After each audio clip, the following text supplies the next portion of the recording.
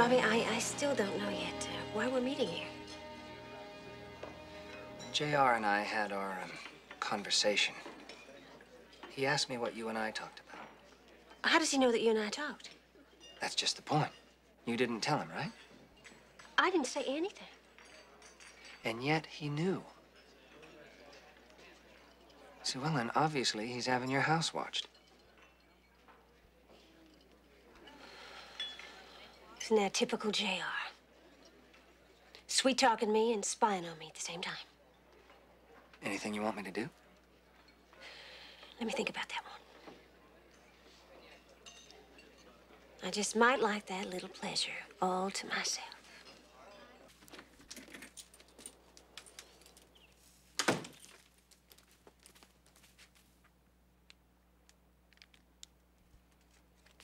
How did you get in here? You gonna have me arrested for breaking and entering? This is my house, and you have no right to be here. Mrs. Chambers, let me in. It's the last time she'll do that. Hey, wait a minute. Now, just hold on. Don't go blaming her. I mean, she knows that I'm John Ross's father. That's a legitimate reason for being here, you know. What do you want? Well, I'm trying to figure something out. You and I were getting along so well. I mean, really fine. And then all of a sudden, your attitude changed just like that. Once a J.R. Ewing, always a J.R. Ewing.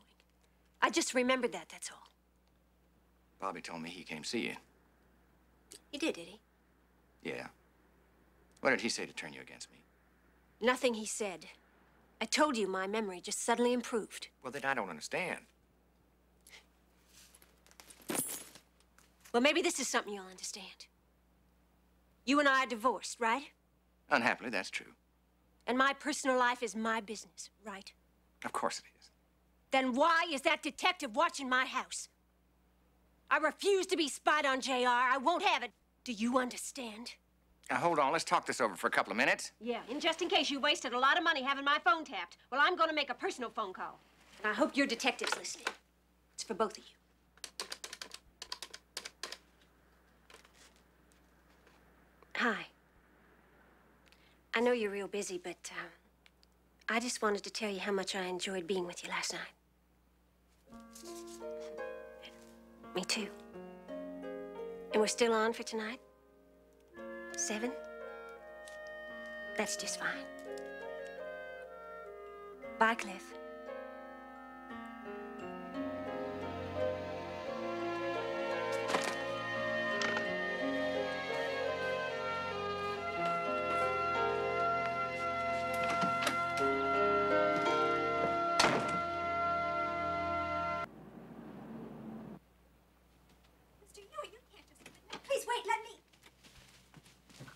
Sorry, Mr. Barnes. I tried to stop him, but he... It's all right. Just close the door, please. Do you want something? I'm putting you on notice, Barnes. Oh? I'm going to destroy you. You tried that. Didn't work. No, you don't understand. I don't want to just wipe you out. Not anymore. By the time I'm finished with you, there's not going to be any more Cliff Barnes. Not in Dallas, not in Texas, not anywhere. You're going to cease to exist. I promise you that.